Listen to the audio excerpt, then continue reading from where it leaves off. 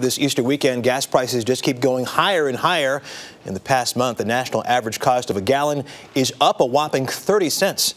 As holiday travelers hit the road, these escalating prices may force them to stay closer to home.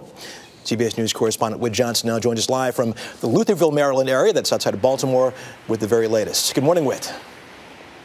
Russ, good morning to you. Well, not only are gas prices high, but they're the highest they've ever been in the month of April. A decline in travel this Easter weekend could be a sign of what's to come.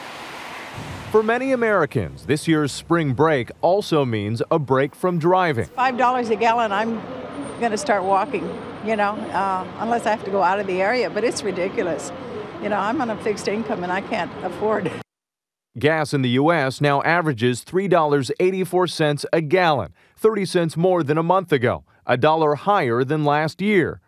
In 6 states, the average tops $4 a gallon, a holiday weekend game changer, one that not only affects gas consumers, but those who sell it. A couple of years ago, I'd see RVs and boats and all of these big cars ready for summer. I don't see, you can't even count, just your fingers. Could hardly see any at all. It's that economic ripple effect and outcry from the public that's prompted the White House to take action. It's tough. This week, President Obama launched a Justice Department task force assigned to investigate fraud and manipulation in oil markets. Gas prices hit their record high of $4.11 a gallon in July of 2008. The impact on travel then was across the board. Also, if you think back, that was the time period in which airlines began to implement some of the fees on services that used to be complimentary.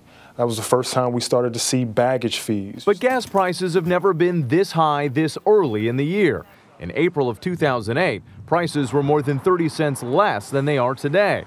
And the summer driving season is only weeks away. Some will travel and offset those costs of gasoline by staying at cheaper hotels, eating at cheaper restaurants, traveling shorter distances, staying shorter amounts of time. AAA releases its first travel survey of the year ahead of Memorial Day weekend. That's when we'll get our first real indication of how these gas prices are affecting the traveling public. Russ. All right, Whit Johnson outside Baltimore. Thanks a lot.